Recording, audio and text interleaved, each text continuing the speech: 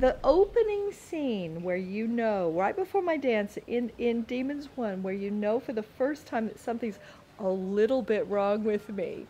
Steve Johnson had put this gel on my fingers, and he said, okay, this is going to burn for 6 seconds before it burns through to your skin. So just put your hands in this huge vat of ice water after 6 seconds. So I had to time this perfectly so that when I turned around and said, I was just warming my hands over the fire, and I'm counting 5, 6, ah! Then the hands had to go into the ice water, or my fingers would have burned off. This was the 80s. This was the fun of movie making in the 80s.